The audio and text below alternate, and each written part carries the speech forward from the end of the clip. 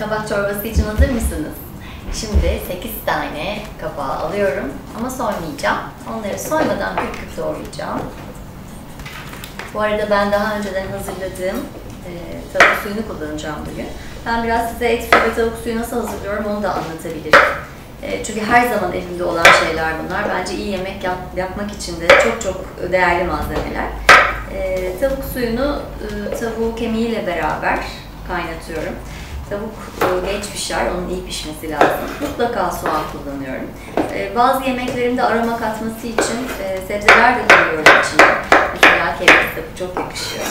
Ama baz olarak kullanabileceğimiz önemli olan soğan, tuz, et veya balık. Ayrıca soğanımız da var burada. 2 tane kuru soğan. Onu da küp küp doğradım. Çok büyük veya çok küçük olması bu yemekte fark etmeyecek. Çünkü daha sonra hepsini blenderdan geçireceğiz. Hatta eğer pürüzsüzünden, hala memnun pürüzsüzlüğünden hala istediğimiz aşamaya gelmediyse o zaman onu tel süzgeçten de geçirebiliriz. Tel süzgeç kullandığım zaman muhallebilerde, kremalarda çok gerçekten parlak, pürüzsüz bir kıvam elde edebiliyorum. Bunu da şöyle alalım buradan. Daha bu büyükçe bir diş, onun için tek diş kullanabilirim. Onu da şöyle aletimle diziyorum.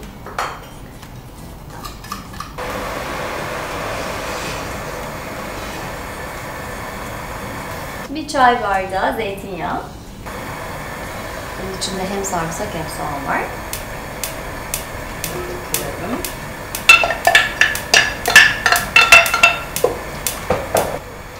Ramazan çorbasız olmuyor.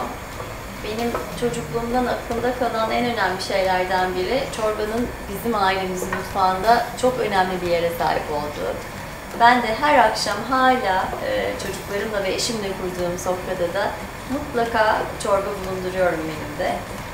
Hem çok sağlıklı hem de sanki o sıcacık verdiği etrafa sıcacık enerjisiyle iyi bir başlangıç çorba. Ama Ramazan'da tabii çok da daha özel bir şey. Dedemin bir lafı vardır, çorbanın dumanı üstünde olacak. Onun için kadınlar, bizim ailenin kadınları her zaman iyi bir çorba yapmaya ve sıcak sunmaya çok dikkat etmişlerdir. Bizim ailede ve hepimizde muhtemelen öyledir. 10 dakika önce bütün aile sofraya davet edilir Ramazanlarda. Ve beklenir. Beklemek çok güzel, değerli bir adab bence.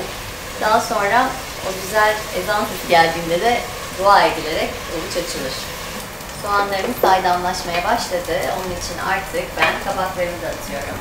Kabakları renkleri çok dönmeden kavuralım ki çorbamızın rengi güzel olsun. Şimdi tuzumuzu ve karabiberimizi de koyalım. Bir tatlı kaşığı tuz. Karabiber. Bir de bu çorbaya çok yakışacak muskat rendesi koyacağız. Muskat, Hindistan cevizi kabuğu böyle çok, o gretene de çok yakışır, aklınızda olsun. Aşağı yukarı bir çay kaşığı gibi kullanabiliriz. Bir çorba kaşığı da unumuzu koyalım, ona kıvam kazansın. 3 su bardağı da tavuk suyu koyalım. Böyle pişirelim. Hatta su da ekleyelim. 2 bardak da su ekledim. Tamam, şimdi iyice kaynatıyorum. Artık kabaklar pişip yumuşayana kadar. Çorbayı orta ateşte kaynattım. Suları ekledikten sonra hem tavuk suyunu hem de 2 bardak suyu. Orta ateşte onlar çok güzel kaynadı ve bakıyorum yumuşamıştı kabakları.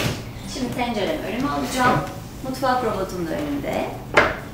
Mutfak robotunda homojen böyle pütürsüz bir kıvama gelene kadar çalıştıracağım robotu ve onu robottan geçireceğim.